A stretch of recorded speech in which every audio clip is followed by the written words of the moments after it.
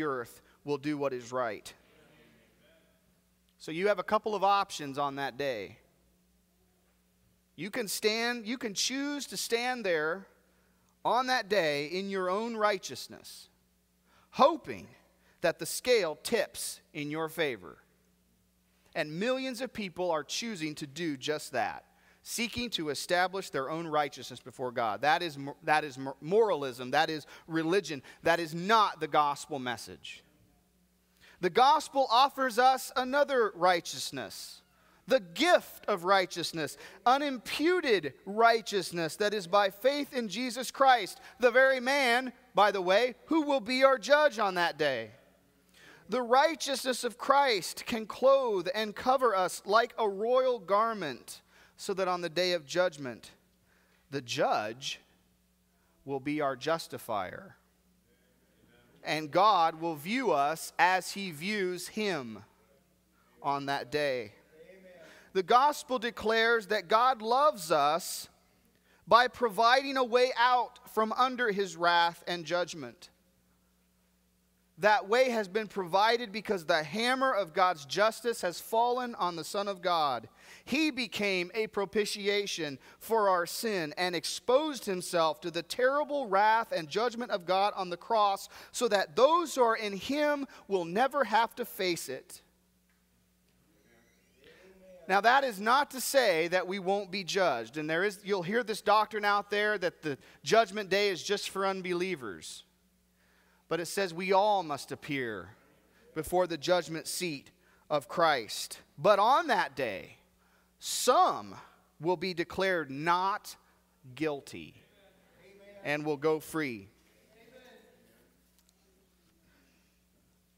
Now, before Jesus was taken up into heaven, He said to His disciples there on the mount, "All authority in heaven and on earth has been given to me."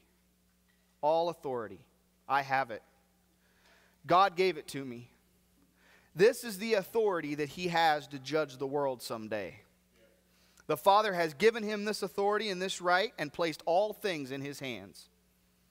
One day, the Scripture says, He'll sit on His throne in heavenly glory and judge the nations, separating them as a shepherd separates the sheep and the goats. He's going to do that. How do we know Jesus is going to do that? How do we know Jesus is going to judge the world? How do we know He has this authority? Because He's the one who's been raised from the dead. That's what Paul said in Acts 17. God raised Him from the dead, and this is the evidence to all humanity that He is the one who has the authority to judge. He has the keys to death and hell. So who's going to judge the world? Well, look for the man who was raised from the dead. That's the one. That's the one who's going to judge the world. Now He must reign in heaven until all His enemies are put under His feet. So the question is, are you His enemy or His friend? That's the ultimate question. What is your relationship to Christ? That will determine how the day of judgment goes for you. Someday, every person in this room will appear before Him to be inspected. You see, the day of judgment is kind of like a day of inspection. And there is a standard by which we will be inspected and judged. And it's Jesus. The man, Christ Jesus, is both the standard and the one who will do the inspection. And the only way any of us will pass that inspection is by sheer grace alone.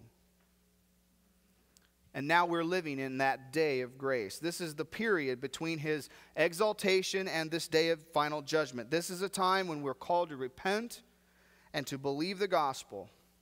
This is the time when the church has been charged with this commission to preach the gospel to all the nations, and then the end will come. This is similar to the time of Noah when the ark was being built. And I tell you, brethren, the flood is coming.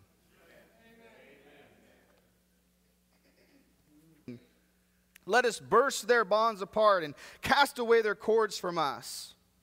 He who sits in the heavens laughs. The Lord holds them in derision. Then he will speak to them in his wrath and terrify them in his fury, saying, as for me, I have set my king on Zion, my holy hill. I will tell of the decree. The Lord said to me, you are my son. Today I have begotten you. Ask of me, and I will make the nations your heritage. This is God speaking to Christ. I will make the nations your heritage, and the ends of the earth your possession. You shall break them with a rod of iron, and dash them in pieces like a potter's vessel. Now therefore, O kings, be wise. Be warned, O rulers of the earth. Serve the Lord with fear, and rejoice with trembling. Kiss the Son, lest he be angry, and you perish in the way, for his wrath is quickly kindled. Blessed are all who take refuge in him. Amen. So as we look around the world today, what do we see? We see the nations raging. We see the kings of the earth setting themselves against the Lord and against his Christ. We see the world saying, let us burst their bonds apart and cast their cords from us. In other words, we don't want Jesus as our king. We don't want God to rule over us. We want to do what we want to do. Just remember, in the light of this, as we read the headlines every day, as we look around at the world, the condition of our world, just remember, like the psalmist said in another place, the feet of the wicked are set in slippery places. We are seeing the nations of the world, including our own nation, attempting to burst his bonds asunder and cast away their cords. And sometimes we might even begin to think that they will be successful in their attempts to rebel against the Lord. But Psalm 2 says, the Lord just laughs. It's not a humorous laugh. It's not that God finds humor in this. It's a laugh of derision. It's a laugh of mocking. God is mocking these little tiny towers of Babel that we keep building. And so God is saying, even to the nations of today, see, I have set my king on Zion. What are you going to do about it, you wicked and rebellious world? The time will come, world, when the Lord's Christ will dash you to pieces like a potter's vessel. It's no wonder the scripture tells us not to love this world. It's destined for destruction. So there's coming a day when everything that is not reconciled to God through Christ will be completely and eternally destroyed. This includes human souls. Now, I'm not preaching the doctrine of annihilation. And this has become very popular, the idea that people who go to hell will just be annihilated. They will cease to exist. But we believe the scriptures speak very plainly that the wrath of God will be poured out upon the unrepentant and the unregenerate for eternity. And some people have asked, well, why is that? Why would God send anyone to hell for eternity? It's because they sinned against the eternal God. That's a serious matter. You see, it's not really that serious of a matter. If you sin against me, I would not expect you to be punished for eternity for that. I'm not worth it. But God is. God deserves to be worshiped forever and ever.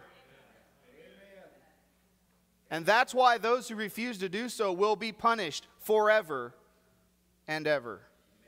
It's not that we take pleasure in talking about this. We take no pleasure in the death of the wicked. So destroyed does not mean annihilate or cease to exist. If I told you that my house caught on fire and was destroyed, you would never conclude that every molecule of my house somehow went out of existence. That's not what it means. To destroy means to be rendered useless or worthless. On the other hand, saved means to be made useful. To be destroyed is to be thrown out on the garbage heap. And that is hell. To be finally and eternally ruined and thrown away as worthless to the Creator of all things. And that's going to happen. So my second question, in light of everything I just said about this coming day of judgment, who will stand on that day? Can anyone stand? Will anyone pass through the fires of God's judgment? Many people today think of the judgment day as something like this, if I could use this image. God is going to bring out his scales of eternal justice, and he will place the weight of your good deeds on one side of his scale and your bad deeds on the other side. And whichever direction the scales tip, that will determine your eternal destiny. And somehow most people believe that the scale will tip in their favor. Nearly everyone is convinced of his inherent goodness. You see, there are two kinds of moralists in the world. There are secular moralists and there are religious moralists. Secular moralists tend to believe in their own inherent goodness and that will be good enough on the day of judgment. Religious moralists believe in their religious activities and that will be good enough on the day of judgment. But that is not what the gospel says. Let us just dispense with the idea that the scale will ever tip in our favor that way. There is no one righteous. No, not one. I think he added that in because most people would say, that's right, there's no one righteous except for me. And the scripture says, not one, not even you can stand. If we have to stand on that day in our own goodness or morality or religiosity, no one will stand. So what hope do we have? Is there any hope as we anticipate this great day of judgment? Yes, there is hope. Our hope is always in the man Christ Jesus, especially on that final day. And I want to show you how this works by saying the same thing in three different ways. We have hope in Jesus Christ that we could stand on the day of judgment. Those who stand are those who are standing in solidarity with the second Adam. Those who will stand on the day of judgment are those who now are standing in solidarity or union with the second Adam. Note that in his sermon in Athens, Paul said, God has appointed a man. A man. The judge of all humanity is himself a man. From God's perspective, Jesus is the man. The only man. The only man who really counts. The only man who really has his favor. The only man who is really acceptable to him. All of humanity can be represented by two federal heads, Adam and Christ. You can read more details about this in Romans chapter 5. Adam represents that race of man subject to the fall, to sin, and to death. Adam's race has already been cursed and judged by God. God has already rejected Adam's race. Flesh and blood, Adam's race, cannot inherit the kingdom of God. But there is a second man. There is a second Adam. There is hope for humanity because in Christ God has started anew. There is a new race of man represented by Christ Jesus. And while Adam's race was marked by sin and death and the judgment of God, the second Adam's race is marked by righteousness and eternal life. So what's going to happen on the day of judgment is God is going to judge everyone by their relationship to these two federal heads, Adam and Christ. If Adam is your federal head, that is, you take after your father Adam primarily, you will be rejected and fall under the wrath of God. In fact, you're already there. But if you are united or stand in solidarity, that's what solidarity means. If you stand in solidarity with the second Adam, and if you bear his image, you will be accepted into the eternal kingdom of God. I want to add just a footnote here to this point. We are not preaching that doctrine of what would Jesus do or imitating Christ as the key to standing in the day of judgment. I'm not standing up here and saying, now try really hard to be more and more like Jesus, and when that day of judgment comes, if you're enough like Jesus because you tried really hard, you'll go to heaven. That's not how salvation works. This is not about WWJD. What would Jesus do? This is not about imitation. It's about transformation. This is something that God does in us. It's not something we do to ourselves. God is the one. It's actually God's express eternal purpose, Romans 8, to conform us to the image of His Son. But that's His work.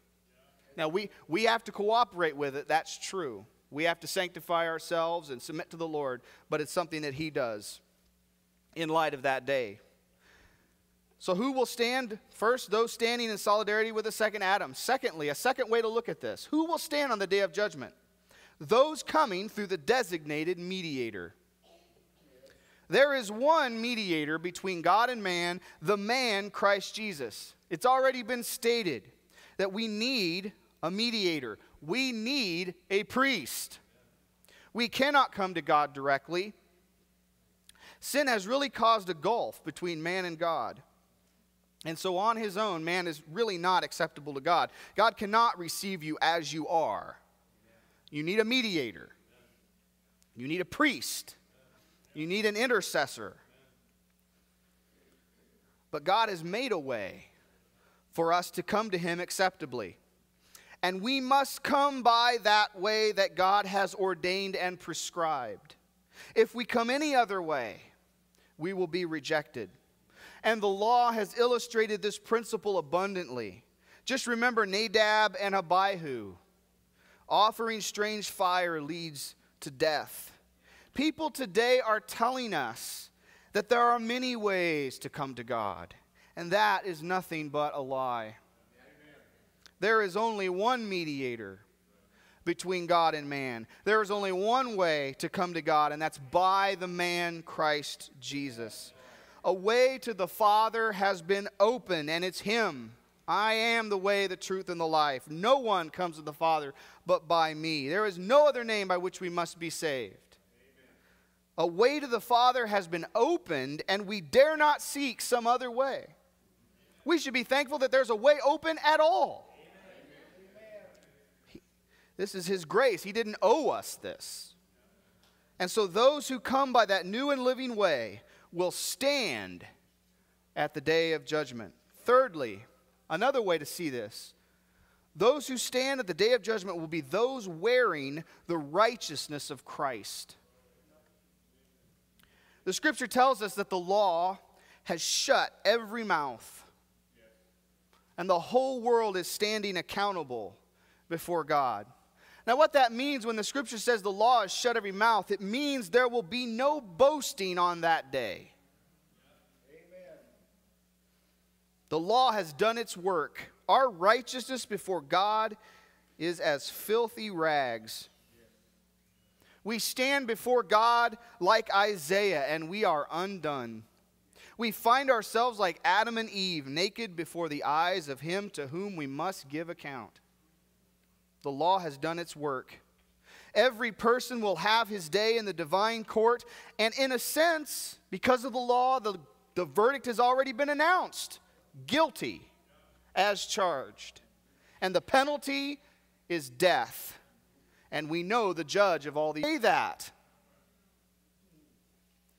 We'll get into what it actually does say in a few minutes. God intends for His people, His messengers, His preachers, to preach about the day of judgment. And the reason why is because Paul says to the Athenians, the times of ignorance are over. Those times when you can be ignorant of God and of this day of judgment, those times are gone. The times have changed, and we're living in a new era of redemptive history. There are things that were once hidden or known only to an elect nation, the nation of Israel. Those things have now been being openly declared to the world through the gospel. The times of ignorance are over. No one can claim now and say, I don't know. I didn't know about God. I didn't know I was accountable to God.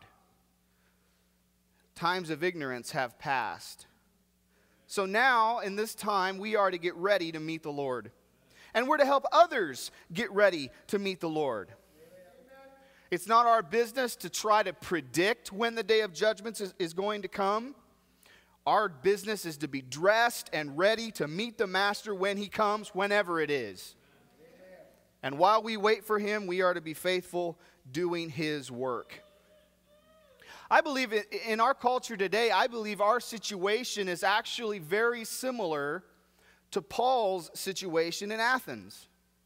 Remember how Paul began to walk around the city of Athens? He said he saw that the city was full of idols. There was even an idol with this inscription, "To an unknown God." And when he began to preach, he started by saying to the Athenians, "I see, men of Athens, that in every way you are very religious." Likewise, we live in a religious time. We live in a time when there is a plethora of religious activity, yet the majority of people today are still building altars to unknown gods. People today are ignorant of God. But there is no longer any excuse for this ignorance. This is a time to repent. You've been given space to repent, to turn to God before this day of judgment comes. And it's the dark backdrop of the gathering clouds of judgment that makes the gospel shine. That's what makes the gospel good news. You see, the gospel means good news, but the gospel is also inherently a command. The gospel is not just like a news report that you can listen to or maybe not listen to. The gospel is inherently a command. It is a command to repent, to turn away from worthless idols and to turn to the living God. We know that these are the last days. Ever since the day of Pentecost, we're living in the final chapter, if you will, of human history. The time is short. The day of judgment is fast approaching. But we are also living in a time of grace. As long as it lasts, it is possible to repent, to seek the Lord while he may be found, to call on him when he is near. Amen. But when the day comes, that space to repent will be over. Paul says the day of judgment has been set or fixed or determined. And God is the one who did that determining. God is the one who has made this appointment. And what God determines is a certainty. Man did not set this day of judgment. God set this day of judgment. And that means nothing can change it, and no one can escape it. All of history is moving toward this day irresistibly, like a boat on the water is moved by a heavy current. We're all being swept toward that day. Every individual will have his or her day in the divine court. What an august scene that will be. Some artists have tried to paint it, when the entire race, all those who have ever lived and died, will be gathered together before that great white throne for judgment. It's going to happen. And while many people, both religious and secular, have some kind of notion of a final day of judgment, only the gospel and only the New Testament scriptures tell us about the nature of that great day. This is not a mystery anymore. We know what that day is about. We are told by Jesus himself and by his apostles that the Son of God will be the final arbiter of God's judgment on that final day. God will judge the world. That's my topic. God will judge the world through Jesus Christ. So now we kind of come to the meat of this. And I'm going to ask two questions of this topic. The first question is this: what will happen on the day of judgment? What's going to happen? You know, I hear a lot of people in the church today talking about the rapture. There's a lot of people talking about the Antichrist. But isn't it strange you seldom hear people talk about the day of judgment? There seems to be little interest in that subject or what will happen on that day. And furthermore, many of the people talking the most about the end times seldom connect that to Jesus or the gospel. What I want to show you briefly is that the day of judgment is necessary because of Jesus and who he is. The day of judgment is necessary because of Jesus and who he is. You see, Jesus has a unique relationship with God, his Father. There's nobody else like Jesus. Amen. And the Father, in turn, loves his Son. God is pleased with his Son in a way that he is not pleased with anyone else.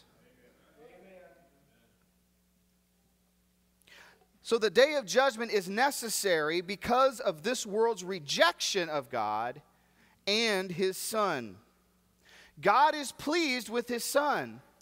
This world is not, even to this day. Even though God has exalted Jesus, the world does not acknowledge it. And that is what makes the day of judgment necessary. So what's going to happen on the day of judgment? First, God will vindicate his Christ. God will vindicate his Christ. The last time that Jesus was seen publicly in the world, he was hanging between earth and sky on a cross. Exposed to the world, his own leaders had delivered him up. The Jewish leaders had demanded that the Romans crucify him. Jesus had been mocked, he had been beaten, he had been spit upon, he had been flogged. As he hung there on the cross to add insult to injury, they taunted him by saying things like this: "If you are the Son of God, come down from the cross." And you know what? Jesus never responded to these things. Didn't Isaiah say, "As a sheep before the shearers is silent"? Why? Why did Jesus not respond? I believe it's because Jesus knew that his Father would vindicate him. He didn't have to respond. God would respond in his behalf. Jesus knew that the Father would raise him up and exalt him. And so the first part, the first stage, if you will, of God's vindication of Christ was the resurrection. Men rejected and crucified him, but God raised him up. But remember, this is only stage one. Because after he was raised, only his disciples saw him, not the world. Jesus didn't go into the temple and appear after his resurrection. Jesus did not appear before Pilate or the Pharisees. Why? Because there would come a day when the world would see him again. And when he comes, again, every eye will see him, even those who pierced him. And on that day, every knee will bow, and every tongue will confess that he is Lord, to the glory of God the Father. In other words, it will be publicly seen on the day of judgment by the assembled human race that Jesus is the Lord. And all those who mocked him in any age, or rejected him in any age, or ignored him at any time, or disbelieved in him, will have to bow and confess him as Lord. Now, this has a couple of very direct applications for us, those of us who believe. You see, his vindication will be our vindication as well. His glory, when it's revealed, will be our glory. What did Paul say in Colossians 3? Your life is hid with Christ in God, and when he appears, we also will appear with him in glory. Like our Lord, those who believe have been rejected by the world, have been mocked, have been taunted. Many of Christ's people have been beaten and tortured and killed by this world. Do you think God has forgotten about that? Remember those souls under the altar in John's Revelation? Their cry was for this great day of judgment, and they were told to wait a little longer for the rest of their brethren. And so together we all wait for this time of vindication when the Lord will be revealed from heaven. there's another very practical part to this truth for us as believers. Because we know that Jesus will be vindicated and that his vindication will be ours, this sets us free and this enables us to bless those who curse us now and to pray for those who persecute us. That's why we can do that. That's why we can leave vengeance is mine, says the Lord, I will repay. So you are set free from having to take vengeance, from having to hate anyone. You can be like Stephen. As Stephen was dying, he looked up and he saw the exalted Christ, and as he died, he prayed for the forgiveness of his persecutors, because Stephen knew another day was coming. Amen. So what will happen on the day of judgment? Secondly, God will destroy all opposition to Christ. When he judges the world, he's going to destroy all opposition to Christ. We can only imagine the consternation of the unbeliever on that day. This is not something that is pleasant to talk about. This is going to be a day, Jesus said, of weeping and gnashing of teeth. And if you don't know what gnashing of teeth is, it's simply an inarticulate wail or moan of anguish. The wicked and the unbeliever will be shut out, thrust out into the outer darkness forever. This day will be a time of unimaginable pain and anguish for the wicked and the unbeliever.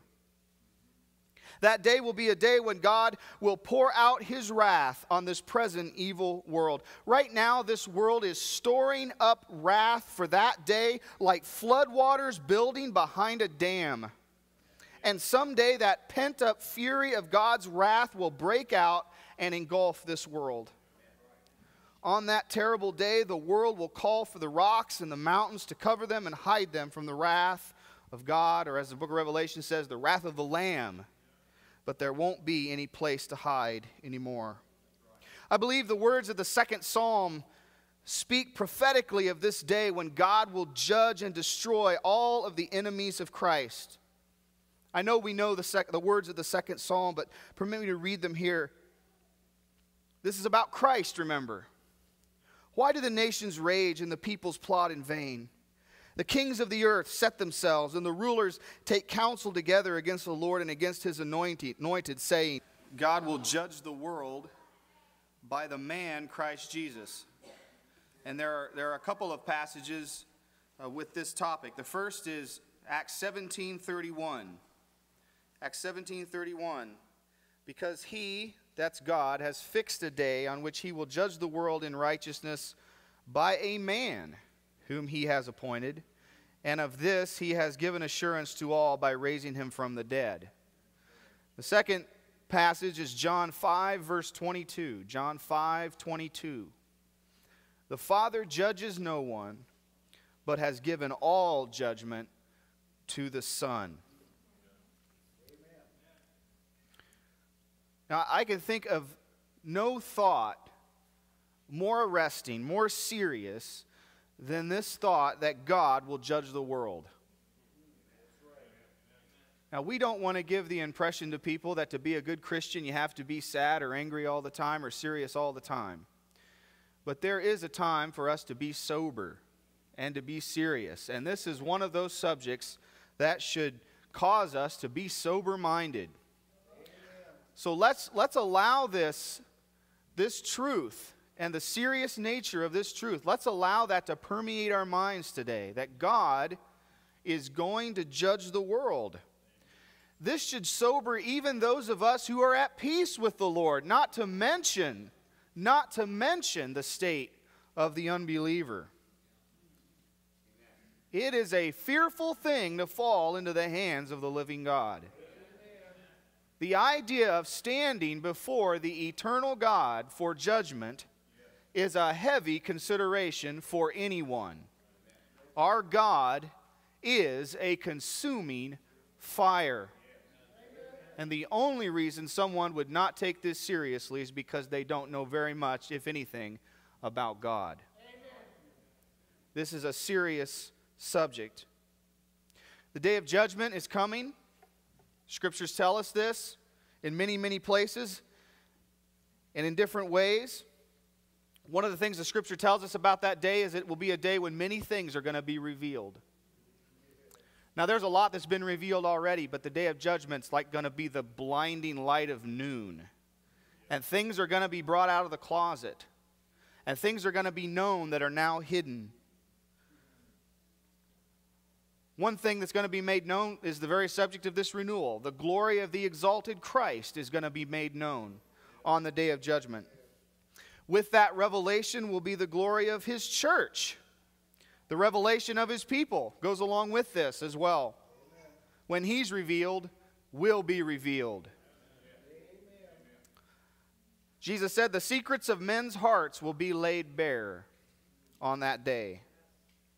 And there's a sense in which this judgment day has already begun in a sort of a preliminary way.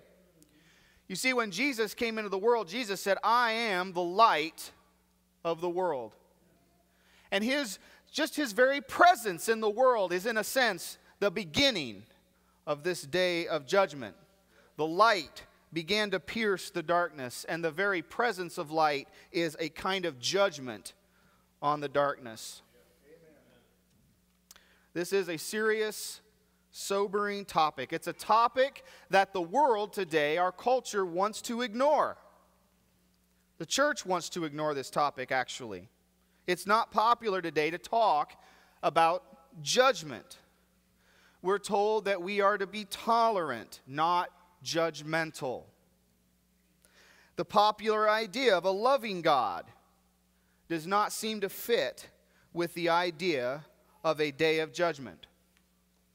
And so what has happened today is the modern church, the modern institutional church, not the true church of God, but the institutional church has decided that if we want to be accepted by the world, we're not going to preach about the day of judgment. And so they've stopped declaring this truth. Because the masses today want to hear about love and tolerance and acceptance, not hellfire and brimstone. And this is not being preached today. You see, to judge means to exclude. To judge means to reject, to condemn. And none of those things are politically correct. In fact, they're often called hate speech. And so in this culture, you probably aren't going to create a mega church by preaching about the day of judgment. And so many people, even in the church, have chosen to reject divine revelation and have opted for man's wisdom. And what we have today is the doctrine of universalism has become very popular, even in the church. If you don't know what the word universalism means, it's the belief that everyone's going to be saved. No one's going to be condemned. And this has gained a lot of popularity even in the church. It's a doctrine that is very convenient. It fits the spirit of the age. And I'm not a prophet, but I believe our society will continue to put more and more pressure on the church to adopt a position of tolerance and not talk about judgment. And we will see, I predict, we will see more and more churches and preachers and whole denominations conform to the spirit of the age rather than be marginalized by popular culture. It's already happening. So when we talk about the day of judgment, we're talking about a great ideological battleground. Does God really judge? Does God really reject certain kinds of people and accept others? Even the very thought of that is offensive to many people. Doesn't God just accept everybody? Doesn't He just love and accept everyone? What is more, we're being told by the intelligentsia of our culture that religion is the thing behind all of the strife and enmity in the world. You see, we are told something like this: if we could just accept one another and not judge, then we would have a peaceful and united world. That's what they believe. It's religion that divides us, they say. The belief that God accepts some and rejects others. So this is controversial today. In spite of all of that controversy, we cannot escape the necessity of judgment. In fact, in rejecting the idea of judgment, a kind of judgment is being made. In fact, it's not uncommon for Christian people to be judged for being judgmental.